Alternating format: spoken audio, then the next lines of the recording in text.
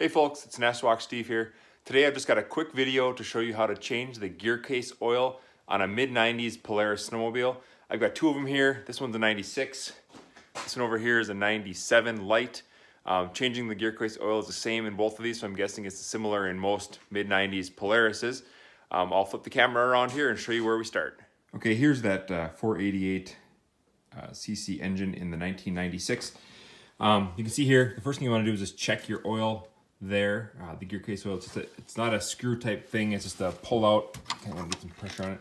Pull it out and you'll see your safe zone is between these two notches there, and then there's a magnet on the end there to see if you have any filings in there.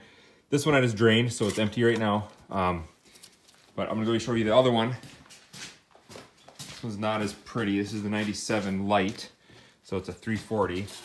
This one I pulled the stick on it and it's pretty gunky, and there's actually some metal stuff on the magnet. So it looks like it's in the safe zone, maybe a little high actually, but definitely some gunk in there. So we're gonna change this oil out and get some fresh oil in there. So we'll start by draining the oil from here. So as you see, these gear cases are butted up right against the bottom of the belly of the sled.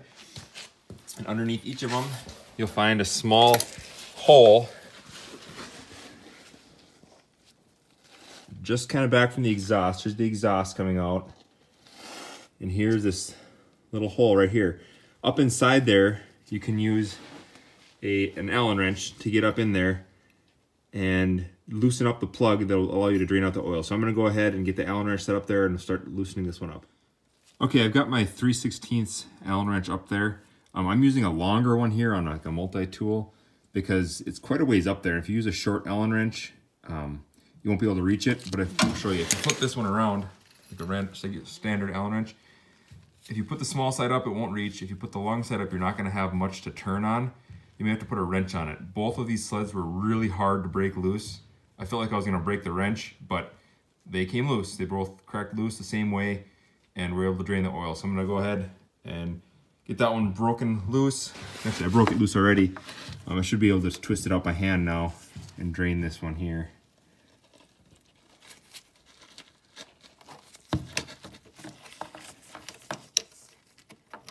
Kind of doing it blind, but no, that was still too tight. So we're gonna go ahead and switch Allen wrenches and get that loosened up.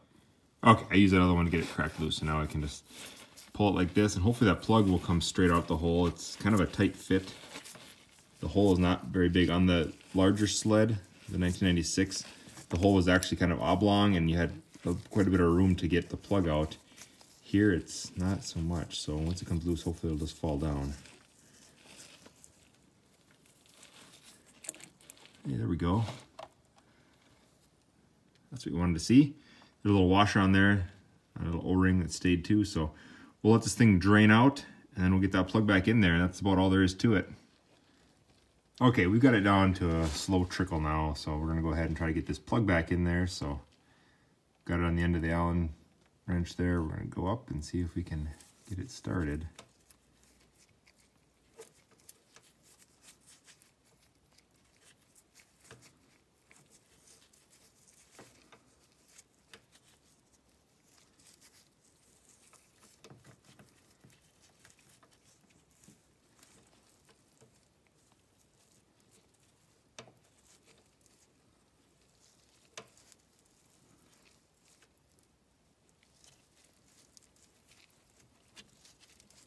There we go.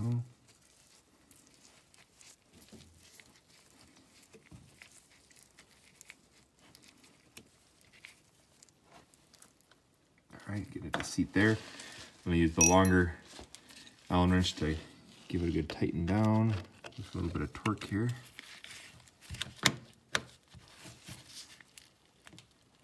Just like that. Okay. So that plug is back in. I kind of take a look at the oil that we took out of here. It's kind of cloudy, got different colors in it there, different striping. So there's certainly ready for a change, no doubt. So, and with the little bit of metal we were seeing on the end of that dipstick, I think it's a good idea we did this. This isn't an every year kind of thing that I do with snowmobiles. It's kind of more on an as needed basis, honestly. But we'll go ahead and work on getting the oil back in these chain cases now. Okay, now that you've drained out all the old chain case oil, you got to refill it. So there's a couple options you could use. This first one here, a lot of people say they just use ATF for changing it out every year. It's no problem. It's a similar lubricant to the chain case oil. This was about $5 at Walmart. So that's one way to go. You get a quart of it, it'll last you a while. The other option is to use a specific oil meant for chain cases. So here's an AMSOIL synthetic chain case and gear oil. This was $11 for the 16-ounce bottle here. So less for more money.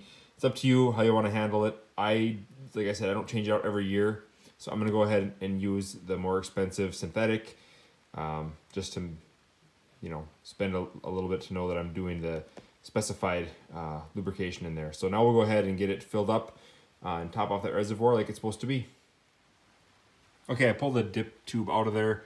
So there's the hole we're going for. I couldn't fit my funnel in there. It's kind of a narrow opening. If you have a tall funnel, that'll probably work, but I'm kind of a cheapskate in that regard, so I just made a solution myself. Here's a chunk of old garden hose. I was able to make the end kind of pointy, and it fits right in down there nicely. And then the top is up here, so I can just pour into that hole with the fluid, and away we go.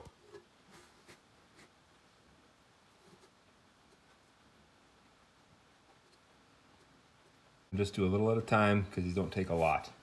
And I can check and add some more as I need to.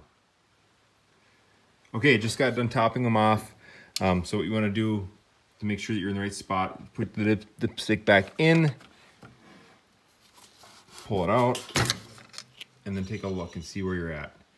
Hard to see on this one, actually really hard to see with the light, but it's right between those two ribs there in the safe zone. You can kind of see the liquid between them there. There we go. So that's right where we want to be. It's a clear liquid, so it's really hard to tell, so you got to check a few times to make sure you're confident about it. But these ones are both of these sleds are both now in the safe zone, so they're all changed out and ready to go. They're actually going to go in storage now for the summer, and then we'll bring them out next fall when the snow starts to fly again. So hopefully that helps you if you're changing out the chain case oil in a mid-1990s Polaris snowmobile. Thanks for watching.